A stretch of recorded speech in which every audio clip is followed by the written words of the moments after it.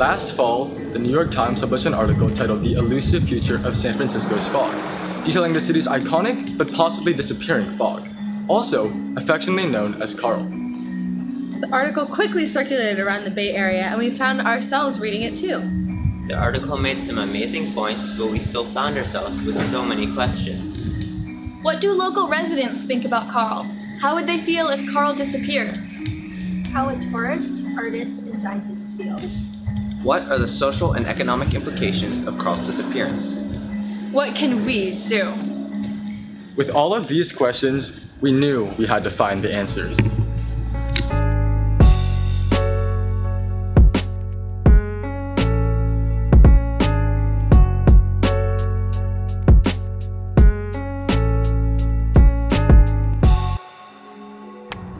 My name is Kayla. What is your name? I'm Peter. I'm Amy. I'm Daniel.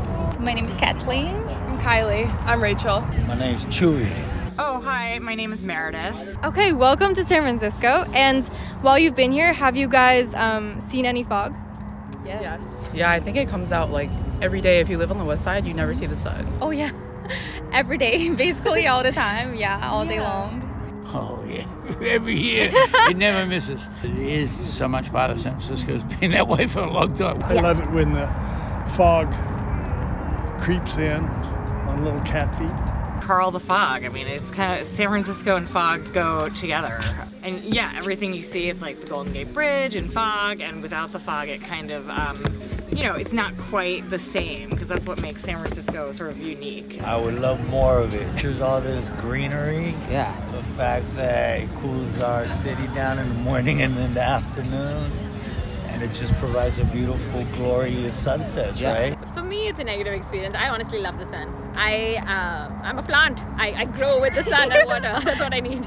Fog. Me and the fog have beef because every time I've been here in Bay Area for about 5 years now. I went to school up here and I've been wanting to take a really nice picture by the bridge, but every time I come here it's always super foggy, and so I'm just like, me and the fog have beef.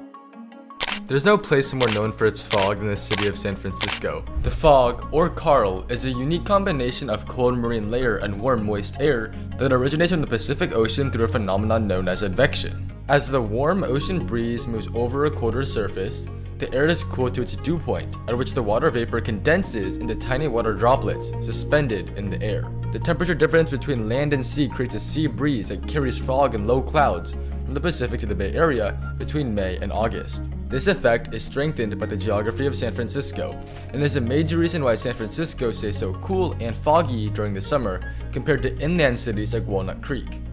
One indicator that shows San Franciscans' relationship with fog is the fact that only 45% out of 1.8 million housing units in the city are equipped with air conditioning, compared to the national average of 92%.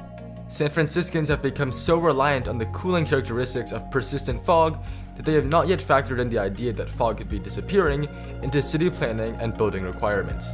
It's actually changing when plants bloom, when they have their growing season, you know, because they're used to it. This is a fog-adapted environment.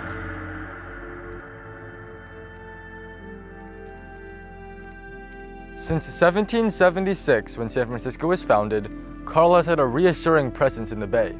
Year after year, local residents could depend on Carl to keep the Bay cool, and as a result, build infrastructure around that simple fact. But in the face of climate change, this simple fact may not hold true for much longer. If you talk to the old timers, they would say it was foggier before. But I have noticed, because I lived here for a really long time, that the fog seems to be less. I would say in the last 5 years, the fog patterns have changed. I noticed less fog coming in, so less fog than what we usually see in higher temperatures. When we came, I've never been here before, it's our first trip, and I didn't know if we would be able to see the Golden Gate Bridge, you know, because the fog rolls down.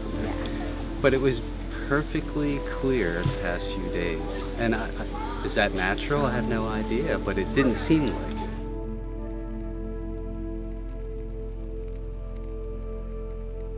Unfortunately, there's no one solution to save Carl. His disappearance is a symptom of the greatest issue facing humanity today: climate change. Dire warning about climate change. According to a new report, experts say that we have until 2030 to avoid catastrophe. Heat waves are longer and more intense. Extreme rains have caused deadly flash flooding across the country, and that's now forcing some Americans to pack up in search of a home safe from the impacts of climate change. There are concerns that governments will reject more drastic measures to cut carbon emissions. Everyone just needs to think about what is the thing that interests me and how can I take this and apply it to the climate change solutions. You don't have to have a deep scientific understanding of it necessarily to make a change. So if you're really into fashion, you can kind of think about the role of fast fashion and how to minimize your footprint in that realm. We must have optimism of the mind, pessimism of the will. In other words, even though you know it's gonna be better in the future, it's only going to be better because you're fighting the injustice, you're fighting the waste, you know, whatever it is right now. Don't stop working for it to get better. The reality is that the story of Carl is not unique. As the effects of climate change continue to worsen, the world will gradually lose more environmental phenomena that we once took for granted. Here's our solution. Humanity's ability to successfully resolve the climate crisis lies in our collective strength. In order to do this, we must focus on educating ourselves, our peers, and our communities to take action, even on an individual level. Because while one person may not be able to stop climate change, together we can. We now stand at a crossroad. Will we continue on this path, warming up our planet and destroying our environment for future generations? Or will we take action and advocate for the future of our planet? This is a choice that we've postponed for too long.